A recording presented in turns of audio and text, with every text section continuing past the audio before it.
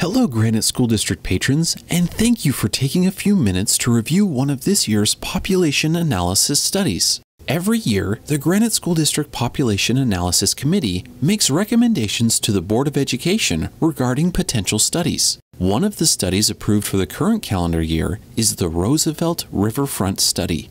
This study was approved by the Granite School District Board largely because Roosevelt Elementary is being rebuilt in a new location, commonly referred to as the Riverfront development.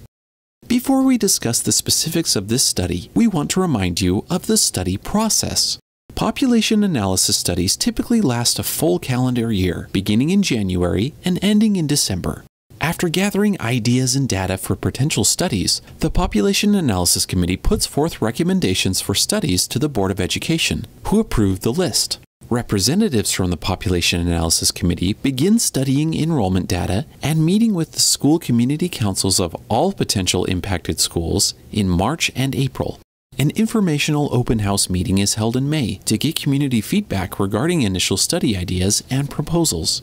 The committee then uses most of the summer months to continue analyzing data, collecting feedback, and making further recommendations to the board. In September, at least one additional open house meeting is hosted. Then in October, after the final open house meeting, an update on potential solutions is presented to the Board of Education. If warranted, a first reading is presented to the Board of Education in November. The final step in the process is a second reading, or final action, at the December Board of Education meeting. Once approved, implementation of any change begins the following school year. In the case of this study, any change would take place the fall of 2020. Now that we've discussed the process, let's take a closer look at this particular study. The new school will be located at approximately 800 West and 3800 South. Because of the new location and because of the unique nature of Roosevelt's split boundary, the Population Analysis Committee recommended a study of the area.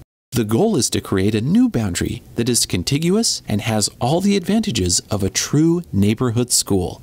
This slide demonstrates an initial proposal to have the current eastern part of Roosevelt's boundary become joined with Mill Creek Elementary. Mill Creek has plenty of capacity to handle the addition of approximately 100 students.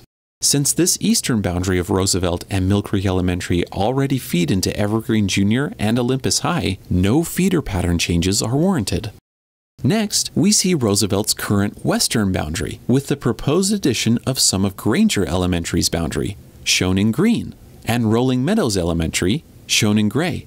In this proposal, this portion of Granger and Rolling Meadows would feed into Granite Park Junior High, but would revert back to Valley Junior when or if Valley Junior adds 6th grade.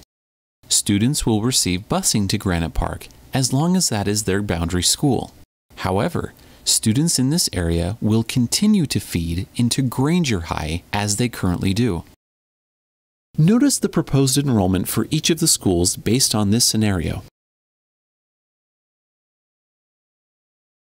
We hope this summary has been helpful in understanding the often difficult and complex nature of population analysis studies. As the Population Analysis Committee considers different options to reach the best educational outcomes for the students in this area, we encourage your insights and feedback. You may call the Planning and Boundaries Department directly at 385-646-4123, or you may send us an email at boundaries@graniteschools.org. Thank you again for your interest in this study and for taking the time to become active participants in the process.